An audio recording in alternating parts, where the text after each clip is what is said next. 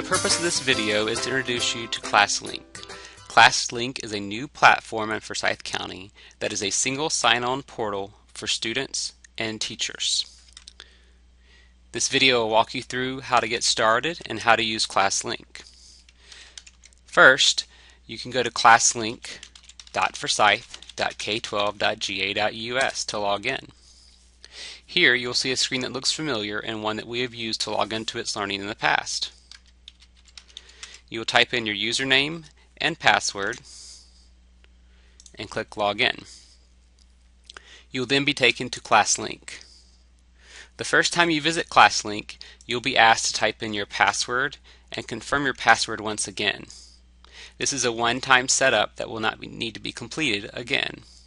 This is the ClassLink dashboard. Here you'll find a number of applications that you used in the past and some new applications that you now have access to.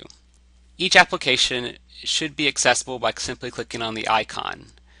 For applications that are connected to our district username and password, the application will launch automatically and you will be logged in without having to log in again. By using ClassLink, you can access any of these items easily under one login. Some applications may require you to type in a username and password if they are not connected to our district network. If that happens, you'll see a pop-up screen once you visit the site like this.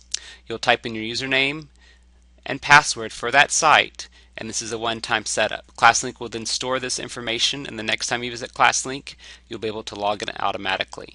You will also have access to your files. This is your H drive that you usually use here at school.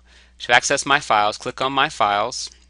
In My Files, you'll have access to your H drive and all the files you would normally see at school.